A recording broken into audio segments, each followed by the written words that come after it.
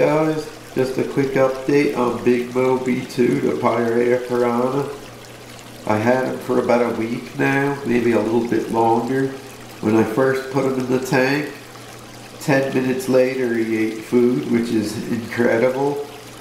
But when I got him, he looked all bony looking, so I got him on metronidazole.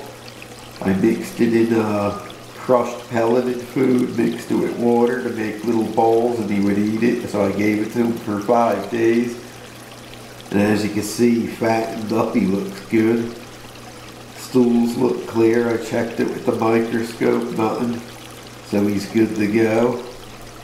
It's funny that he ate pellets right away. That's strange. Usually takes, forget it, probably months to get a piranha to eat them, but this guy ate them right away. So that was good. But he's doing really good. He's a little bit shy because he's small. He's only 2.5 inches long. I'm surprised he's not swimming around. I don't want to spook him because he'll go crazy. But just think, Big Moby, the original guy, was 18 inches long and like 3.5 inches thick and 8 pounds. This guy got a long way to grow. Like I said, he's only 2.5 inches and probably a few ounces, if that. But like I said, he's doing really, really good. There he goes, up to the top. He's like, what the heck is that thing he's holding in his hand? It's gonna get me, it's a cannon.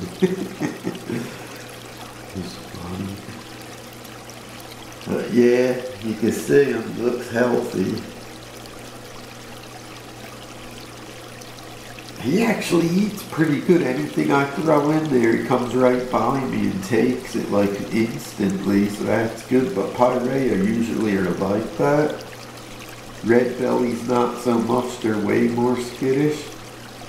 But I guess after he gets used to you for a while, and gets in a bigger tank, gets a little size to him, will kind of slow down a little bit and get used to not do all this stuff. He's kind of real skittish right now, but like I said, he's doing real good and I'm happy with him.